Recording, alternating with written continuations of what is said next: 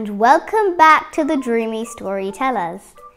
I'm Bella, and today our book is about our kid and how he's always late for school. What imaginative story does he come up with this time? Or is it imaginative? Well, let's find out as I read to you Our Kid by Tony Ross.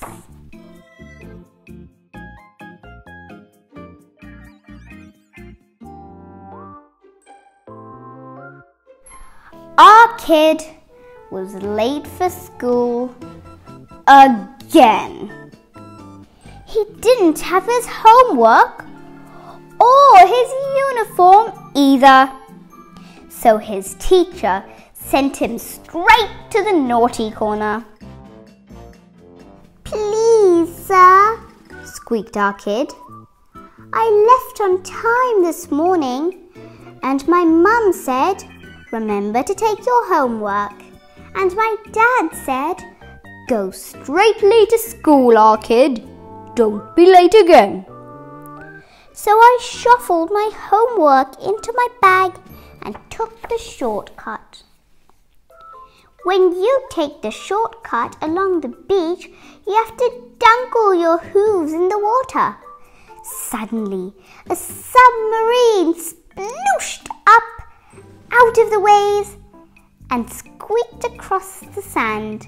Sploosh! Peeping inside a porthole, I saw that it was full of water, and the water was full of fish. Their leader, Captain Mackerel, said that they were chasing pirates and could take me to school on the way. As it was too watery inside the submarine, I rode on the deck and we bumpetied down the road. But before the fish could find the pirates found the fish.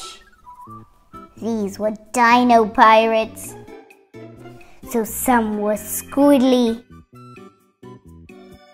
but others were flumpingly big. The big ones shook the submarine. The fish were all safe inside, but I fell into the pirates' clutches.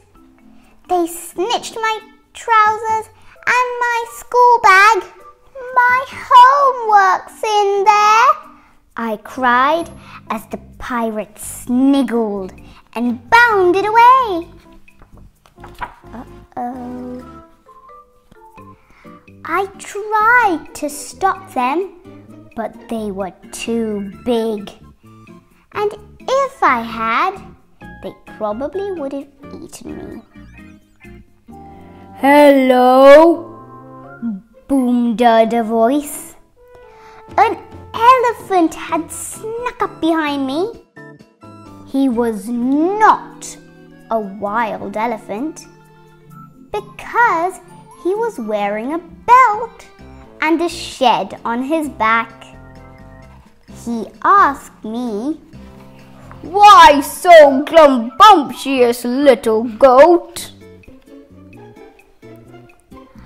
I told him how I was late for school, so he offered me a lift high up on his back, which was lucky because it was a long way over the craggly mountains and across the wide blue water. And I got to see it without getting snagged by the crocodiles. Snap, snap, snap. When we got to school, I said thank you, and the elephant curlumped away.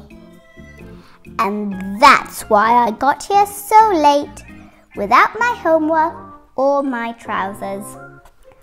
"Ah, kid, be hushed," cried the teacher. "Children, what do we call someone who makes up such total and utter imaginative stories. But just then, crumble! The school began to shake.